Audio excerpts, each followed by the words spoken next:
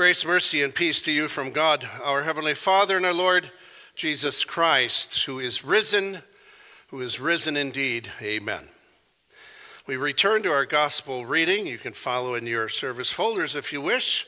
Permit me to read one verse in review. Because you have seen me, you have believed. Blessed are those who have not seen and yet have believed. And we pray. Dear Lord Jesus, we are excited at the news of your resurrection. 1 week does not diminish that. This is great news for our salvation, for we know that in you we live because you live. Bless us then, Lord, through this truth. Your word is truth. Amen. To the people of God, is everything back to normal? Has the Easter dust settled? Have all the eggs been found in your backyard by the kids? Has your leftover ham already been frozen or turned into soup? Well, then that must mean Easter's over. Because your last lily on your plant is finally opening up, and your first lily is already turned brown. Easter must be over. No, it's not. The church year provides for 6 Sundays of Easter after the holiday to make sure that the themes and the words of Easter never fade. In fact, for that matter, they never should fade all year through. The prescribed readings for the second Sunday of Easter reintroduce us to that familiar post-Easter doubting villain named Thomas. We know him well. He's famous because of his episode a week after Jesus rose from the grave. We know him as Doubting Thomas. But before we carry this villain label a little bit too far, there are lessons to be learned from Thomas, which will help us in our life of faith.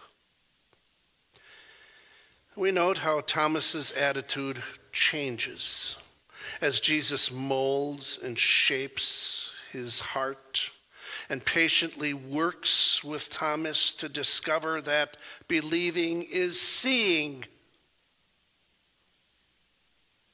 You have to first battle the doubts, though, and then see the proof.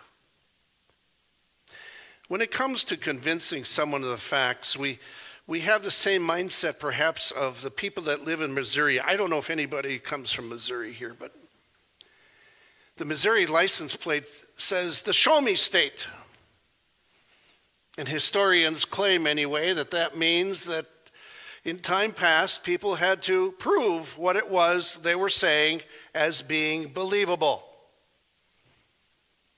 For instance, if I told you that I had caught a 34-inch, 11-pound walleye, I know there would be some out there who would say, "Oh, that's great. Now show me the picture." Levi is a great organist, isn't he? But if I told you I had an organ concert at the Chapel of the Christ in New Ulm, Minnesota, at Martin Luther College, you would say, "Oh, that's great. I didn't know you could play organ. But now let's hear a live stream of your concert." If I told you that my wife's potato salad was better than anybody else's in Wisconsin, you seasoned cooks out there would say, "Oh, sure. Then have her bring it to our Holy Smoke weekend, and we'll taste it. And then we'll see." Seeing, hearing, tasting, touching. You rely on those senses to prove to yourself that which is unbelievable to be true. And we heard all kinds of it in our 1 John reading too. John uses the same approach of the senses to try to get people to understand and to believe what he is saying is true. We have that before us. 10 disciples huddled together behind closed doors on Easter night, scared to death. Scared to death of the Jewish leaders who are going to try to seek them out and persecute them, if not kill them. Because they figured they were the ones that would continue to spread this rumor that Jesus is alive. After all, they were with him, so let's get rid of them. They were scared. Probably shocked a little bit over Jesus' empty tomb, too. Jesus suddenly appears to show the disciples that he was indeed alive and told them, "Peace be with you. Have peace in your hearts over these troubled doubts that you have. Have peace in your hearts in knowing that I completed the mission for which my Father sent me. Peace be with you." Oh, how they needed that. They had doubts and misgivings about the rumor Jesus was alive. It was hard to get their arms around this news the women had brought from the grave, so Jesus showed them his hands and his feet and engaged their senses of sight, of touch, of hearing, so they wouldn't have to battle their doubts about the news of his resurrection, because for them, believing is seeing. But Thomas wasn't there for that first appearance, unfortunately. For a whole week, he had been hearing from his comrades, Jesus is alive. We've seen him. We saw him in the flesh. We talked with him. We saw him with our own eyes. But Thomas doesn't buy it. His reaction is not good. You think he might say, "Really, guys? You saw him? What did he say? What did he look like? How were his hands, his feet, his side? Were they still bleeding? What did he say? When are we going to see him again?" He didn't say any of that. Instead, Thomas earns his villain doubter reputation and doesn't believe the disciples. He spent the last week sticking to his own story of what he had seen: Jesus suffering, Jesus crucified, Jesus dead, Jesus buried. Those were the images seared in his mind, and he couldn't get them out of his head. This can't be that he's alive. For a whole week, Thomas believed in a dead Savior instead of a risen one. Thomas battled his doubts and demanded more proof. Those infamous words, "Unless I see the nail marks in his hands, put my finger into the mark of the nails, put my hand into his side, I will never believe." Seeing wasn't enough for Thomas. He needed more senses involved. I have to see the nail marks. I have to touch the holes in his hands. I have to put my hand into the gaping gash in his side. Unless I do that, I'm not changing my mind. Thomas's words, "I will not believe," are much stronger in the Greek. The Greek would say, "I will by no means, no way, no how believe it." Thomas is now in an all-out battle with doubts. Now, we are not told whether Thomas followed through with what he wanted to do. It doesn't matter. The fact that Jesus made this offer to help him battle his doubts was pure love. We were told at the beginning of our gospel reading that Thomas's surname was Didymus. That means a twin. Is it a stretch this morning to say we are twins of Thomas? Oftentimes, aren't we doubting Thomases when our spiritual senses battle doubts? Trials and troubles afflict us, and we ask, "Where are you, Lord? How come, Lord? Why me, Lord? Why again, Lord? Why another surgery, Lord?" When we are challenged for believing Easter, we crouch under the back doors of our hearts to avoid persecution and join Peter in claiming, "I don't know the man."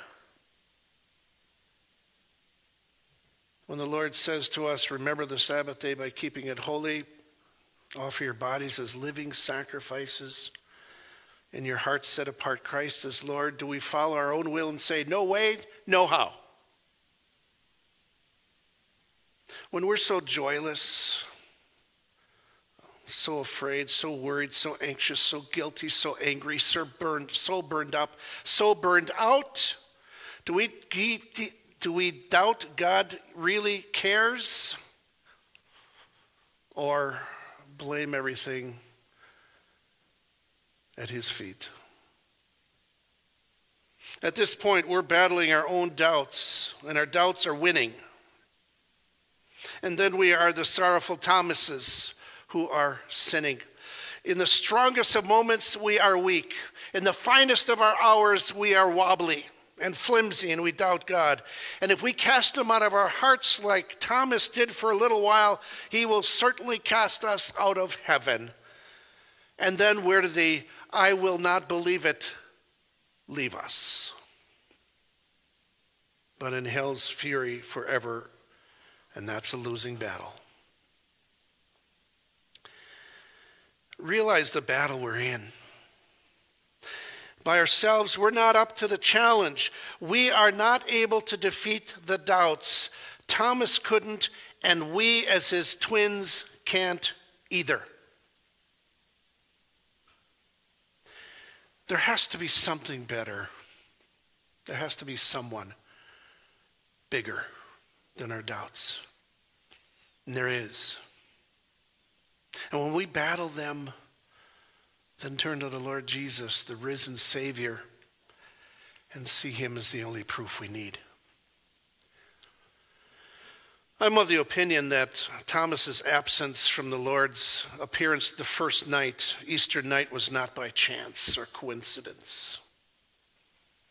God used Thomas's attitude so we can see his grace in Thomas's life and in ours. And so a week later, not long, but a week later, Jesus reappears to the same audience, only with Thomas present. And he says, peace be with you. And oh, how Thomas needed to hear that too. And on top of that, Jesus offers Thomas further proof. You want to see nail marks? See my hands? You want to touch the spike holes? Then put your finger into my marks. You want to feel my gaping gash? Then put your hand into my side. You want to see proof, Thomas? I'm here in the flesh to give it to you. Don't doubt. Don't be faithless. Just believe it. What grace from a gracious Savior. He will go to any length to allow one soul to believe again and not doubt. What Jesus cares about is that we don't believe the resurrection because we've seen it. What he cares about is that we see his resurrection because we believe it. Thomas finally came around and confessed those beautiful words we all do today, my Lord and my God. You are my risen Savior. And Jesus commends his changed attitude and says, because you have seen me, you have believed. Blessed are those who have not seen and yet have believed. Thomas, there are many who haven't seen me, but they believe the message. They're in church right now in Redeemer in Weston. Blessed are they. They haven't seen me, but they believe me, because believing is seeing. By God's Spirit working through the gospel, we know and believe that Jesus was pierced for our transgressions, bruised for our iniquities. The punishment that brought us peace was upon him, and with his stripes we are healed. Our sins have been forgiven. They've been washed away by Jesus' blood. Our hearts are clean before God. Our souls are pure before the majestic, holy God, because he sees us through the blood of Jesus Christ. He sees us through the perfect righteousness of Christ covering us. and sees us not as sinners, but as his people. That's how we are blessed, even though we haven't seen and yet have believed. We can't see heaven, but we believe it's there. We can't see our rooms in the mansions, but we know Jesus is preparing them even as I speak. The blessing of our faith depends on this word of God. Peter once said, though you have not seen him, you love him. Though you do not see him now, yet by believing in him, you are filled with a joy that is inexpressible and filled with glory, because you are receiving the goal of your faith, the salvation of your souls. The Hebrew writer said it best, and we know it. Faith is being sure about what we hope for, being confident of what we do not see. Battle your doubts whenever they arise, spiritual or physical. Battle those doubts by being sure and by being convinced. And see Jesus' wounds and see his empty grave as proof that you will live in Jesus in paradise forever. Because after all, believing is seeing. Amen.